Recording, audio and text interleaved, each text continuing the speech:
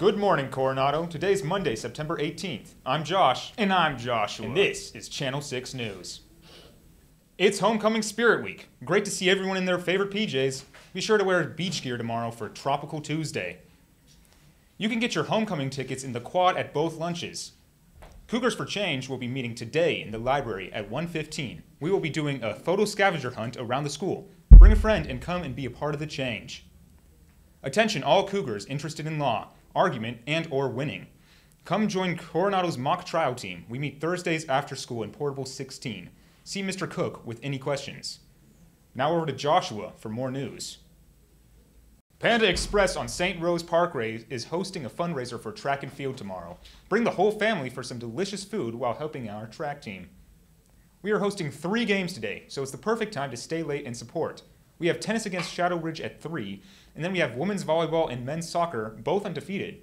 Women's soccer has JV at 5 and varsity at 6 against Centennial, and men's soccer takes on Las Vegas High School, JV at 5 and varsity at 6:30. See you there. It's Suicide Prevention Month, and Hope Squad has all the info on how to help. Hey Cougars, my name is Evan Pazek and I'm a part of the Coronado Hope Squad. We wanted to let you know how important it is that we talk about Suicide Prevention Month, which is this September and every September.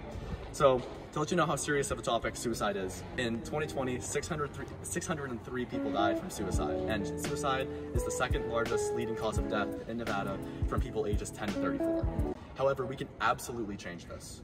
It's important to know that some of the warning signs of suicide are certain things such as saying goodbye online or in person, talking about suicide or about self-harm, giving away personal possessions, or changes in behavior like eating and sleeping. Those are all signs of suicide or self-harm, or potential signs of suicide and self-harm, and it's important that you know those.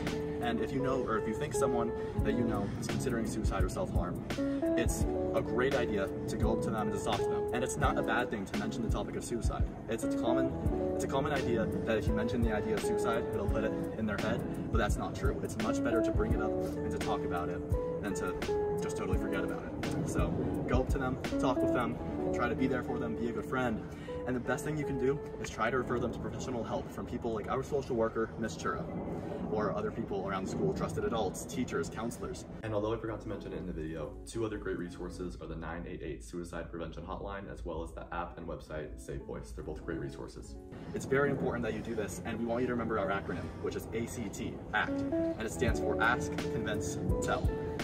And in the event that your friend doesn't want to see help or doesn't want to get help from a trusted adult, it is still best that you tell them, even if that friend said to keep their information secret.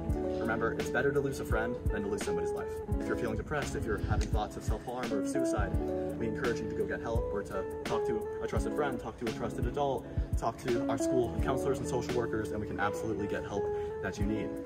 So we want to remind you guys of this. Thank you so much for listening, and have a great day, Cougars. Samurai Sam's and teriyaki bowls are for sale during both lunches. And that's all for today, Coronado. Make sure to follow us on Instagram at CHS Channel 6. Have a marsupial Monday. See you tomorrow. Bye. Boom, done.